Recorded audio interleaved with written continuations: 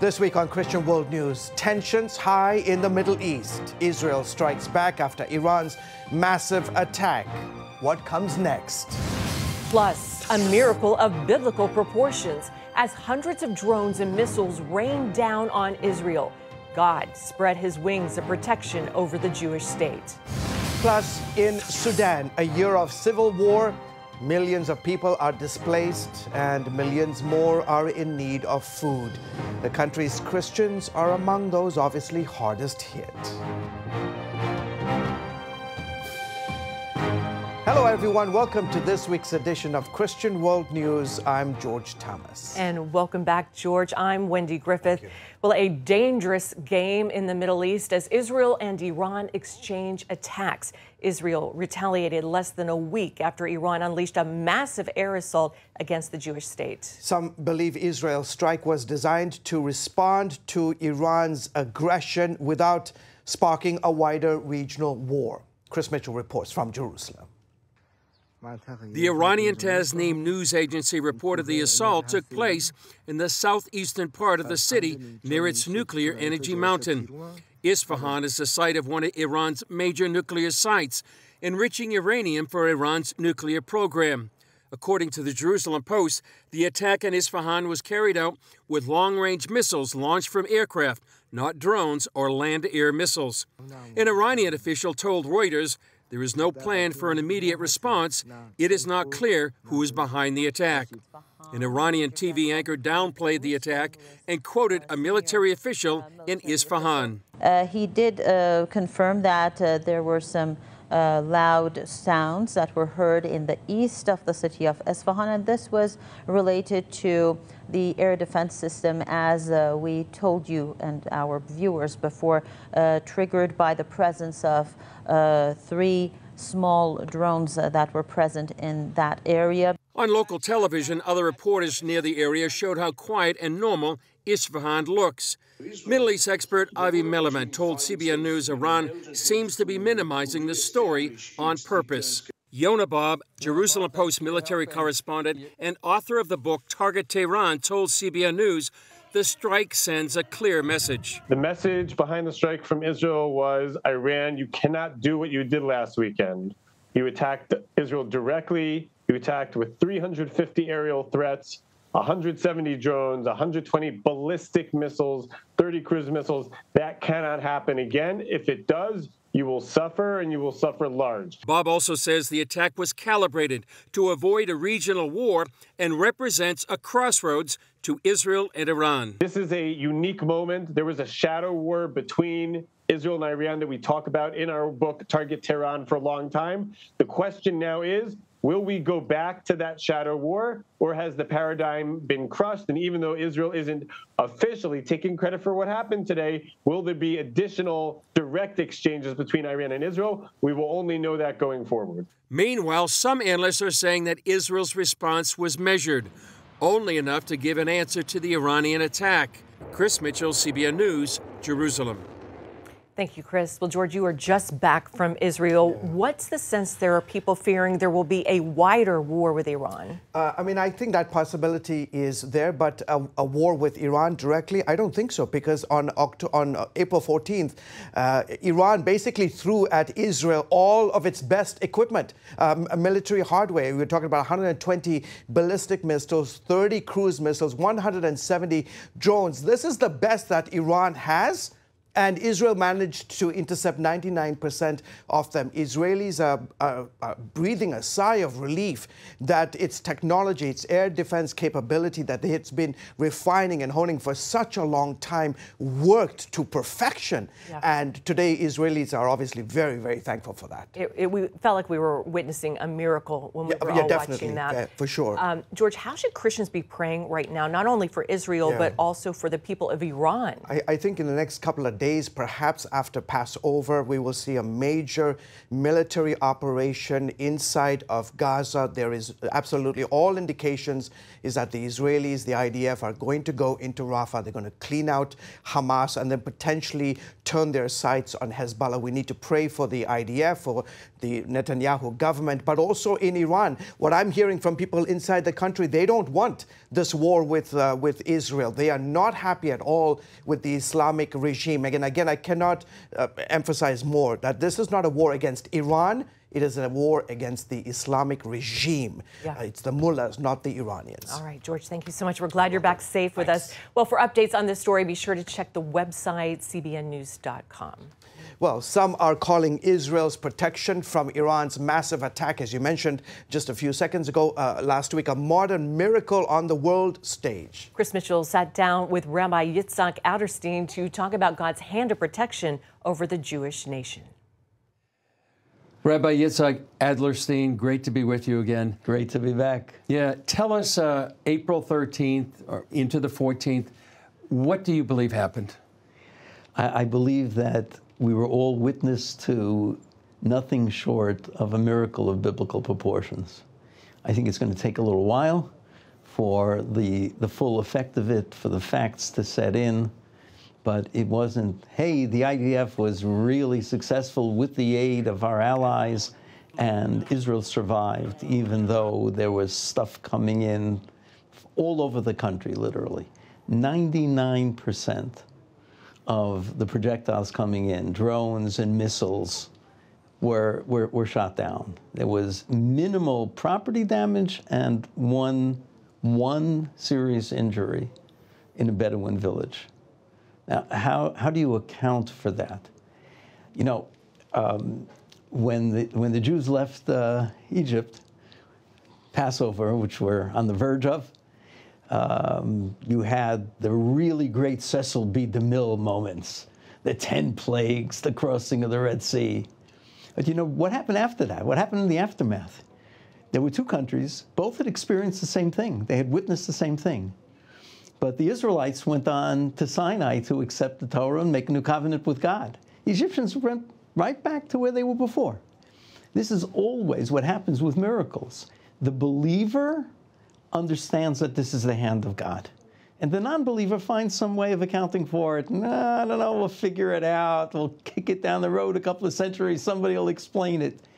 There's no way to make a believer out of miracles. But for those of us who believe in God's hand in history, how could you not see that this was the hand of God protecting his land? In any kind of conflict, give credit to the IDF, but there's always human error. There are always things that get through. You know, the friendly fire casualties in Gaza have been some of the highest in recorded armed conflict, because we're fighting in urban territory, 20% they feel. But it's not just restricted to Gaza. When you're out there shooting down those things, it's just so easy for 1, 2, 3 to get through, but not a single one. How do you account for that? And that enemies of Israel joined the fight? Yes, they had their political interests. It's true. The Iranians have been trying to unseat the king of Jordan and install a Shiite presence in their country.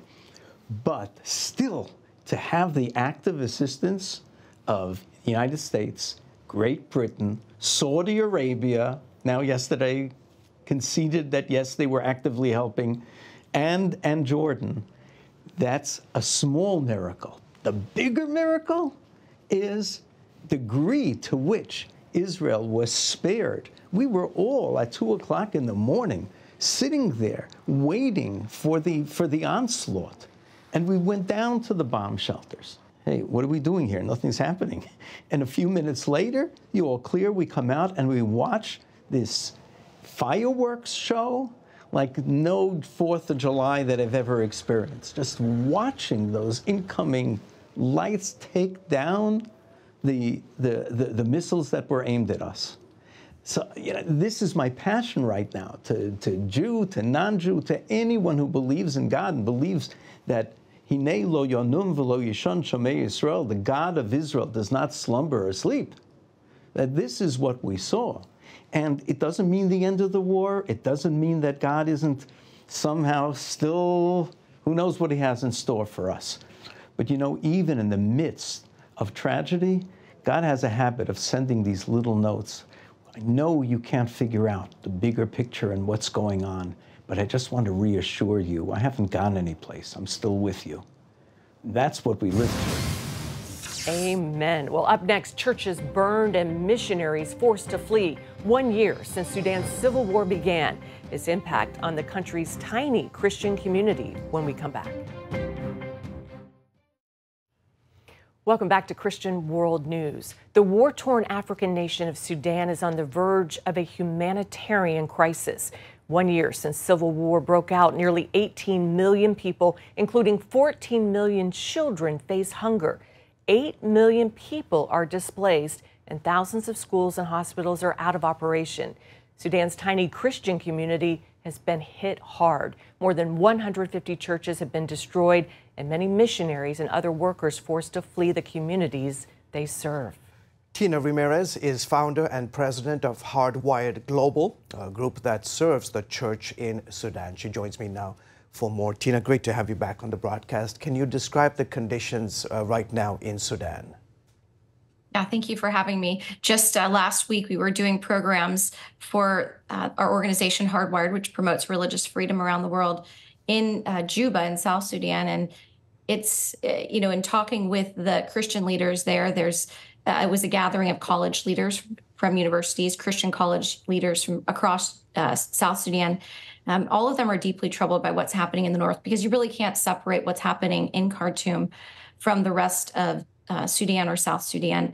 The countries are so intertwined with their histories and the people and their families. And in Sudan, as your colleague mentioned, millions of people have been displaced, have had to flee. Tens of thousands have been killed. And for the churches in particular in the north, it's been extremely hard because they're some of the poorest of the poor. They don't have, any representation really in the country that can speak for them politically. And so they have just been surviving. And churches have been attacked. They've been used as barracks for the military operations. Many people have died within the churches. It's just extremely frightening. Never before have the Christians in Sudan seen this kind of fighting in Khartoum. It's happened in the Nuba Mountains and in Darfur and all over the country. But for it to come right into the heart of the city where the majority of the population has just completely uprooted everybody. And the church is just displaced all over the country and even outside of the country right now. Tina, why is there a lack of international aid, and what needs to be done to change the narrative? Well, I think that the failure in Sudan, as in South Sudan, occurred a long time ago. This is nothing new. The United States was very interested in Sudan. I actually first traveled to Sudan as a congressional staffer for the U.S. Congress, helping to move forward the comprehensive peace agreement negotiations back in 2007. And that led ultimately to the secession of South Sudan. But since the secession of South Sudan, I think there was a false sense of peace between the two countries. And since then, obviously, Omar al-Bashir was overthrown in 2019. My company had been training leaders in Khartoum since 2013 to help rebuild the country and fight for religious freedom in the Constitution. But there's a sense internationally, I think, of fatigue in Sudan because of the long war. There was a false sense of hope. Unfortunately, there's this misnomer that somehow just because you have an election, you're somehow now a democracy, and that's just not the case. And military rulers and strongmen, with them in power, there's never going to be peace. And so working and trying to negotiate them has always been a failure of foreign policy, both for the United States and around the world. And that's what happened even with the fall of Omar al-Bashir in the north. We've seen that even in South Sudan when the South seceded. It devolved into a civil war, into chaos. This idea that you can transition from military rule to civilian rule is something that we need to reconsider and really take seriously, because the people of Sudan are suffering now. The situation there will be no peace without a ceasefire, without serious peace and reconciliation, without an international force that's going to enforce these values of democracy and freedom that the people of Sudan had fought so hard for. So it's very tenuous right now. Yeah, real quickly, I know this is not a war between Muslims and Christians. Primarily, it's between Muslims and Muslims. But Christians have really taken a beating. You said about 150 churches. Why are they targeting Christians? Real quickly. Well, Christians have always been the primary target because they really threaten the ideology of the government, which hasn't changed really because it was just, Omar al-Bashir was just replaced by military strongmen who were part of the genocide that occurred against Christians. Over 2 million Christians were killed just in the South alone, and compare that to a couple 100,000 Muslims in Darfur. So people often, I think, because of the situation in Darfur that's gotten so much attention, forget that it was 10 times as many Christians that were targeted and killed by the RSF, by this Darfur militia that's now trying to vie for power in the country. So Christians are a public enemy to the government. They always have been. They're seen as a threat because of the just the military leaders that are Islamist and want to destroy them and see them to their power. Yeah, Tina, sorry, we have to cut you short there. Thank you so much for coming on the broadcast. Thank you for having me. You're welcome. Wendy? Coming up, he's written 8 books that topped the New York Times bestseller list. His latest story is about a nighttime escape from Haiti, except this one is completely true.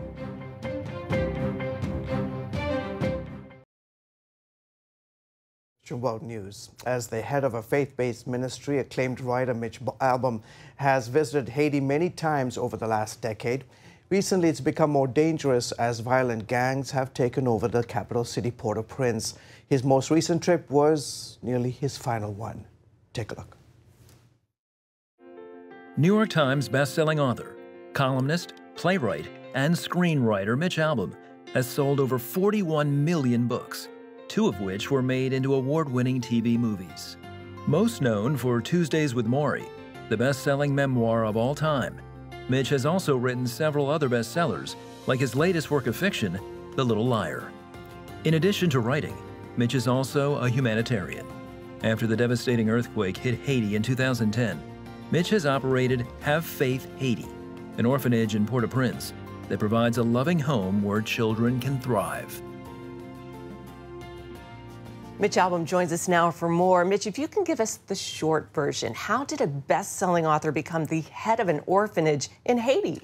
By accident. It was 2010, the earthquake. I went down with a pastor who had an orphanage there that he thought had been destroyed. I just went to sort of take a look, and it hadn't been destroyed, thank God. And I kind of fell in love with the kids and started bringing down people from Detroit to build the first showers, the first toilets, the first kitchen, the first school. Wow. And eventually the pastor there said, well, I don't have any money to run this place, and I'm in my 80s. And I kind of blurted out, well, I could probably run this place if you want me to. How hard could it be? And he said, all yours. And he was gone, and I've been running it ever since and been there every month ever since. Well, it's called the Have Faith Haiti Mission and Orphanage. Describe the role that faith plays in helping these kids live and thrive.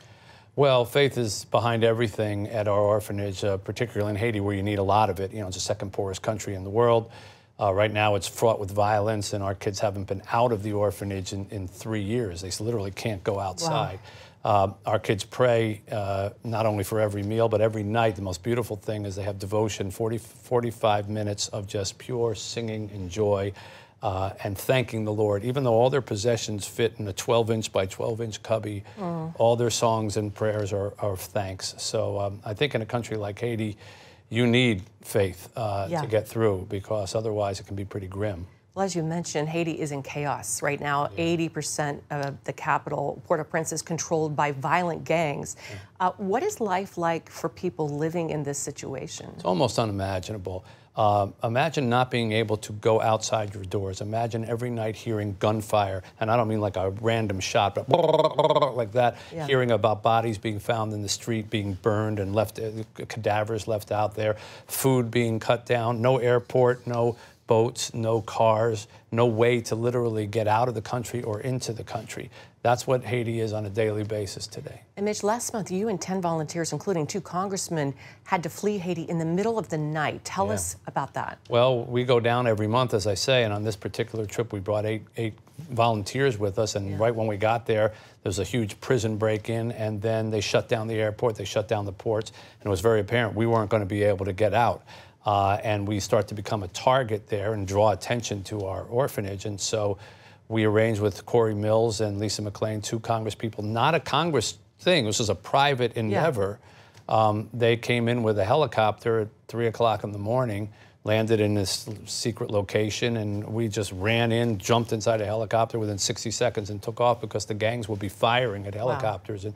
And we prayed that we didn't get shot at and flew out. But it was heartbreaking because we had to leave our kids behind, who wouldn't have been, even if we could have gotten all of them in the helicopter, wouldn't have been allowed to land anywhere because Haitians aren't welcome in any of the surrounding countries. Right now, there's no end to this fighting in sight. You know, is there hope for these children in Haiti, and what can be done to bring about change? Oh, I believe there's hope always. You can't live life without hope or without faith, but it will require outside intervention, and 80% of the Haitians want that. There are some people who will go around and say, oh, Haitians don't want you to let them figure out their own problems. Not now. They're so violent with the gangs that right now they need outside intervention to quell the gang violence, to at least get everybody, you know, back where they can go outside and fuel can start running and people can fly in and out. Then they need free elections.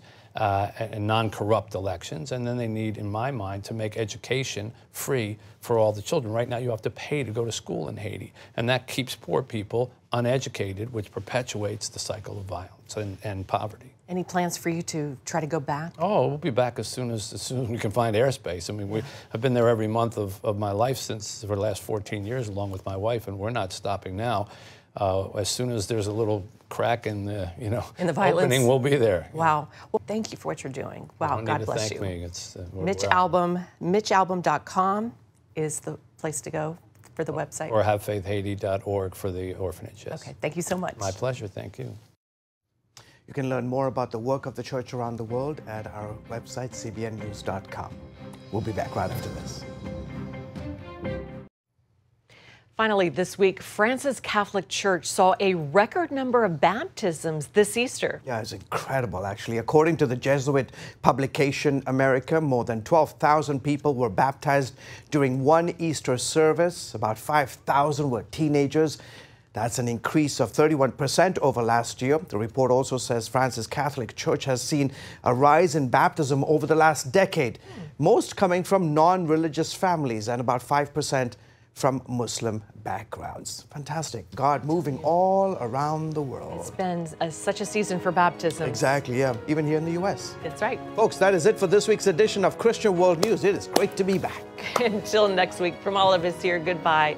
And as always, God bless you.